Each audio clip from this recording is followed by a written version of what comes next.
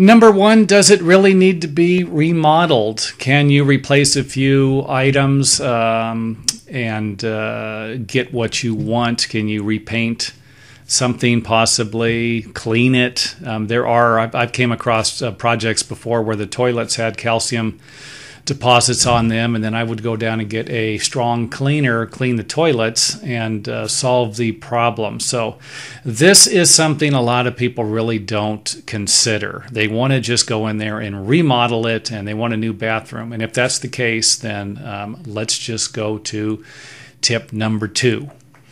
Number two, and of course my favorite, the one I would consider to be the most important tip out of the 10, would be the money.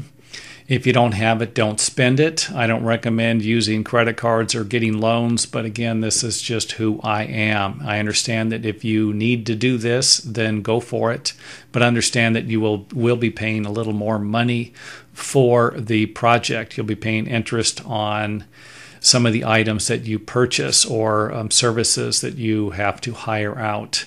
So create a budget, stick to the budget, and try not to go past the budget. Your budget is going to be a priority, and priority number one it will be.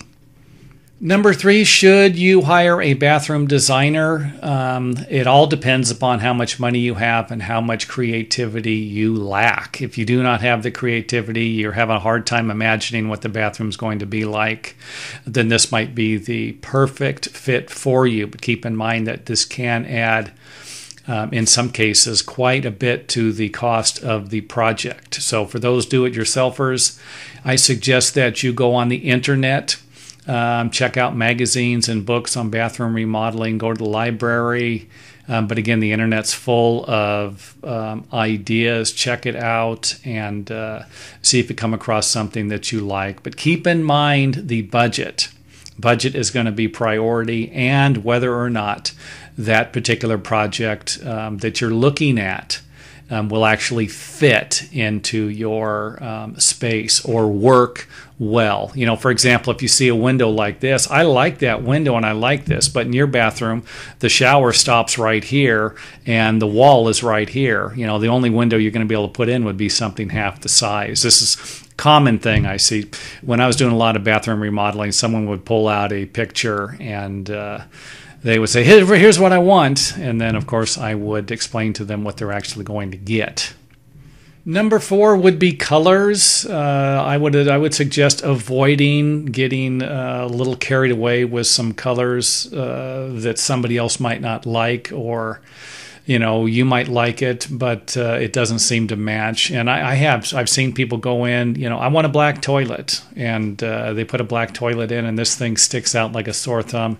Everybody who walks down the hallway or wherever sees this black toilet, if that's what you're looking for, go for it. The reason why I'm suggesting this is that I've actually worked on a lot of homes where people, you know, hey, I want this and I want that. And then they end up selling the property later and have a difficult time selling the property because they have created something in their bathroom that people just don't like, or they can't deal with. So that's the only reason why I'm throwing tip number 4 in here. I'm not suggesting that you don't try and get a little creative with some great colors. You could really make a nice bathroom out of it. And if you're going to be living in that house for the rest of your life and you know that, then do what you want. Tip number 5, moving fixtures can be expensive. I can't tell you how many times I would go over to someone's house and they would say, hey, can I move my toilet over 3 inches, or can I move my toilet over to where the bathtub is and switch locations? Well, you can. It's just going to cost a lot of money.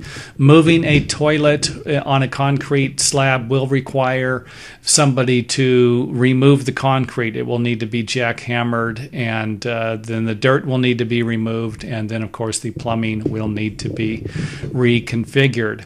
And the same thing on a wood framed floor. If you have a subfloor or a floor with a basement where you have floor joist and subflooring, then you might need to plan on relocating the fixtures into areas where you are not going to be in the way of a structural component like a floor joist. It's not uncommon to have a floor joist running right down the center where you would like to move something to.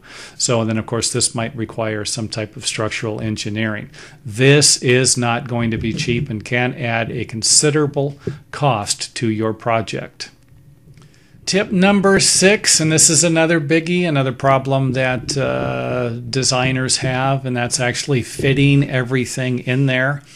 This would include bathtubs, showers, toilets, sinks, and cabinets. You need to make sure that every item fits in the allotted space. I can't tell you how many times I've came to a project where somebody, and this seems to be the most common mistake, somebody wants to put a little bigger cabinet in. Maybe they had a 30-inch cabinet before. Now they want to put a 36-inch cabinet in, and of course it encroaches into a space like the toilet space, most common, and creates a building code issue. So this suggestion I am making here, tip number 6, is mainly for building codes and space. If you order a larger tub in either direction, width or length, then you need to make sure that it's actually going to fit in the area. And don't forget, if you do order some items, the plumbing might need to be moved also. You order a wider tub, then the plumbing drain might need to be moved, and same thing with a sink drain. Tip number 7, and here's something else that most people are not going to think about, and it can be a big problem during the project, and that would be replacing old pipes, whether they're drain pipes or water supply pipes. This is a big problem for bathroom remodeling projects as far as trying to keep your job or your project inside of its budget. You can actually start remodeling the bathroom, tear some stuff out, and then run into a problem that's going to require a lot of money to repair. Whether it's removing old rusted pipes that are damaged, drain pipes, or removing water supply pipes. Another problem that I've had in the past had to deal with was galvanized pipes, tying in a copper pipe to a galvanized pipe. And you're doing this at the homeowner's request because they don't want to spend the extra money. They don't have it most of the time to replace all of the pipes or to replace a certain amount of pipes to make everything work. So keep this in mind when designing your project. Another thought that I had, and this is kind of something that is going to affect people with older homes, is that let's just say that you're remodeling your bathroom and you do everything and it looks nice, and then you find out a few years later that the pipes need to be replaced, and then you need to remove a portion of the bathroom or remove the entire thing. This would include removing the bathtubs, toilets, stuff like that, in order to get the plumbing redone. So if you are working on a project on an older home, it wouldn't be a bad idea to actually consider removing and replacing the pipes underneath the bathroom, so that you don't need to tear all this up again. So again, this is something I don't really hear a lot of, but this could become a big problem in the future. And it really is. It's common. A lot of people just go in and they replace the cosmetic stuff, the stuff you can see, bathtub, toilets, stuff like that. But it's the stuff that's under the foundation. It's underneath the floor framing that could be a problem. And again, if it's floor framing, you can have easy access to it. This wouldn't be as big of a problem as it would be if you were dealing with a concrete foundation. Tip number 8, and this is another biggie, and that would be moving any walls. Let's say you want to make the bathroom a little larger. You might want to put a larger tub in. Maybe you want to put a tub and a shower in. Then there are a few things you're going to need to consider, and that would be whether or not the wall is a load-bearing wall, whether or not it is supporting the roof or the floor above, whether or not it is if it's a structural wall. Keep in mind that just because you don't see any shear panel on the wall or any type of framing hardware, it doesn't mean it's not a structural wall. Wouldn't be a bad idea to check with a engineer or another professional to get their opinion on it. And of course, we have all of the electrical that can be in the wall. We have a lot of, if you have a plug, that'd be easy to check. And worse, the worst problem would be plumbing. If you have plumbing pipes sticking out of the wall, and that's the wall you want to move, this could be extremely costly and time-consuming. So let's just reiterate on if you really need to remove a wall or move it. You know, we have structural problems, plumbing, electrical pipes that could be in the way.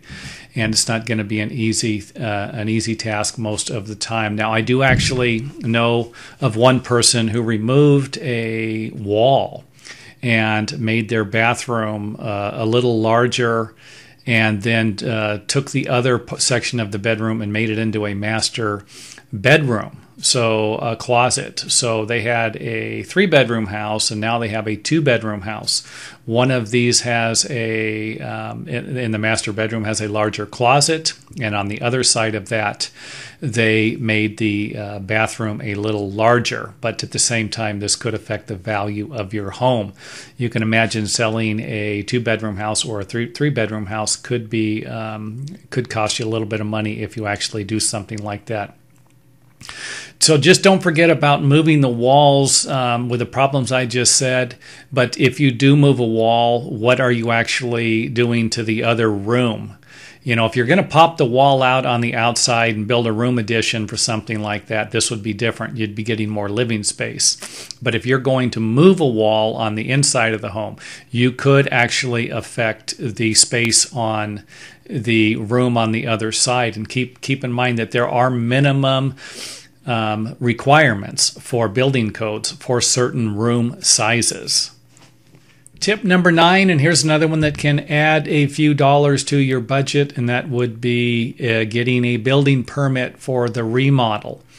And again, the reason why I'm mentioning this is because of the budget. My biggest concern with most people is sticking to their budget, and that's not going to happen if you don't have all of your items that are going to cost you money in order. So building permits, and then of course building codes. Make sure that you follow all building codes, even if you are not going to get a building permit. And I know a lot of people remodel bathrooms without building permits. It's not uncommon. But you need to follow the building codes. The reason why I'm suggesting that is because you do not want to go and sell your home and then have some home inspector come in there and say, wait a minute, we got to tear some of this stuff out. And of course, it's going to cost you even more money. So follow all of the building codes.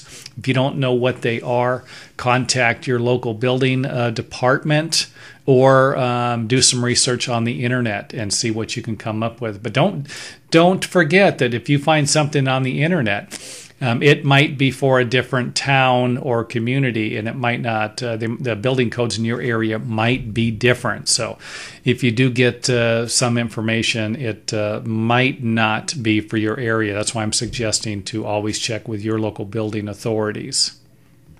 Tip number 10, and another tip that most people do not follow, and that would be create a plan and do not change it.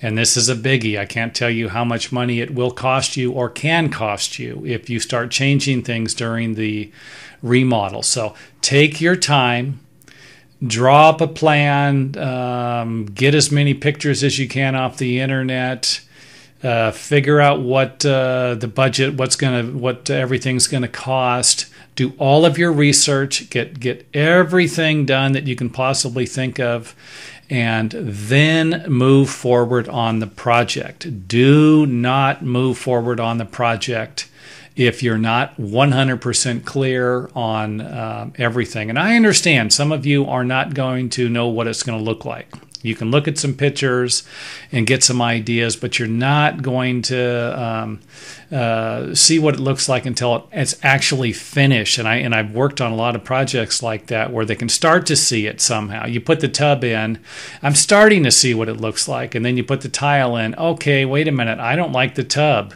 This could be a big problem. So do yourself a favor and pay attention to tip number 2, which is the budget, and tip number 10, which is to make a plan and to stick with it and do not change it. And if this video has been helpful, do not forget to hit the thumbs up button.